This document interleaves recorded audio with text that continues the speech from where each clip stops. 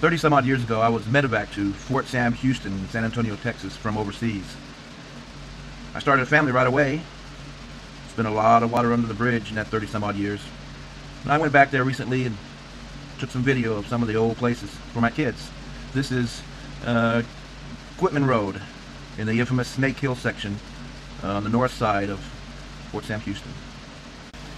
Wait, maybe it was the South Gate. There's a place where me and one-legged Charlie had his leg blowed off. We got together, pooled our resources, and got an apartment for both of our families.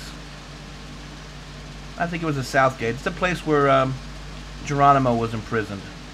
Now it's some kind of a peacock zoo. Anyway, here's Snake Hill. And just before you were born, that's where we used to live. But that was after you were born. These are the days before the internet was invented.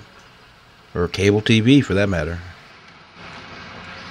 Just before you were born, well, let me see, it'll be January, was in the belly. We lived across from this giant apartment complex, which is no longer here. We lived in that house.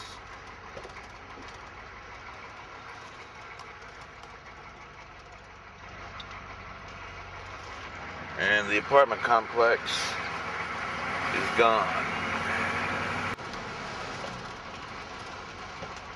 This is the infamous Snake Hill.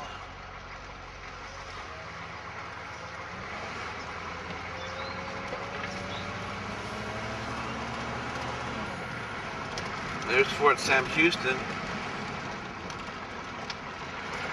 7-Eleven is not here anymore.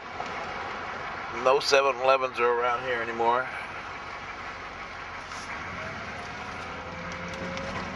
Fort Sam Houston has changed a lot.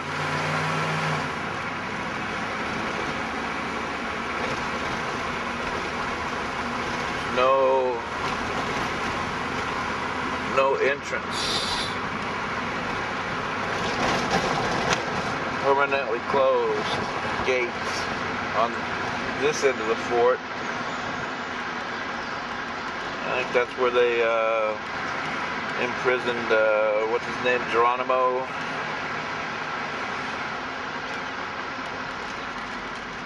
You used to come in and out of this gate. It used to be Fort Sam was all open, but it's not anymore.